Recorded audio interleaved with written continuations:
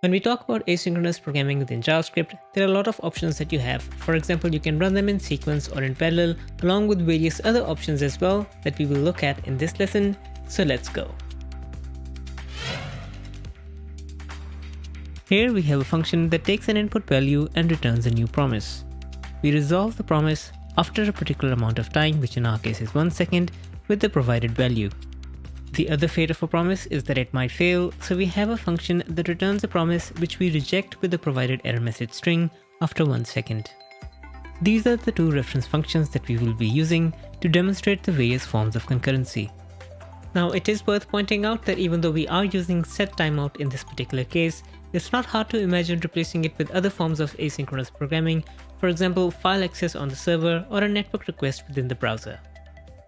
Our basic setup for the application is that we import the two utility pass and fail functions, and then we have an async main function, and we will do all our asynchronous programming within the try-catch block within this main function.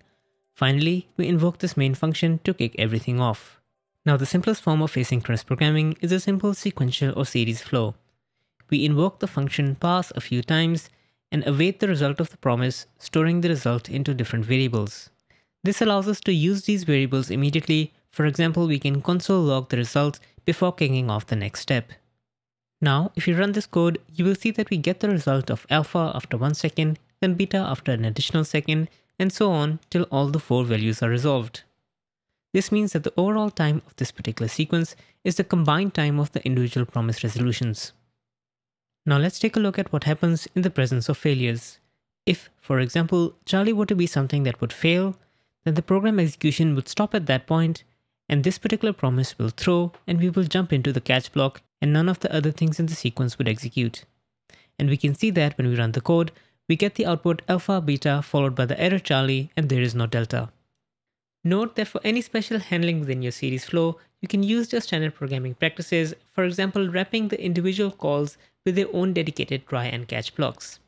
This is not true for parallel control flow, and you will need utility functions, so let's take a look at another example. In all the parallel concurrency flows, we no longer await the individual promises and simply store the promises into different variables. This means that the work performed by the individual utility functions, which in our case is just a setTimeout, kicks off in parallel. Now we can use utility methods provided on the promise global object to see the result of the individual promises and combine them in various fashions. All of these utility functions take an array of promises, so we will always be passing in an array alpha, beta, Charlie, and delta. First up, we have the utility function called all, which is the most common one that most people will use. It takes the input array and returns a promise, which is resolved to the values of the individual members of the array. So in our particular case, our output will be the array of the strings alpha, beta, Charlie, and delta, which are the results of the individual pass functions. Now all the utility functions will be executing in parallel, so this means that the final result is returned within 1 second instead of the previous 4 seconds. This will be true for all the utility functions within the parallel flow. Now if any of the promises that are passed into Promise.all were to fail, for example Charlie, then Promise.all will fail with that particular failure. So here, instead of getting the all resolved result, we jump directly into the catch block with the failed Charlie. So Promise.all is great when you only care about the successful result of all of the promises. Sometimes that is not true and you want to read the values even in case of failure and sort them out yourselves. This is exactly what the new JavaScript 2020 method allSettled is for. So we replace Promise.all with Promise.allSettled. Instead of returning the resolved values of the individual promises, allSettled returns an array of objects where the individual members contain not only the status as well as the value in case of success and reason in case of failure. So in our particular case, where alpha, beta, and delta are passing and Charlie is failing, we get this array with status fulfilled for alpha, beta, and delta, and status rejected with the reason error for Charlie.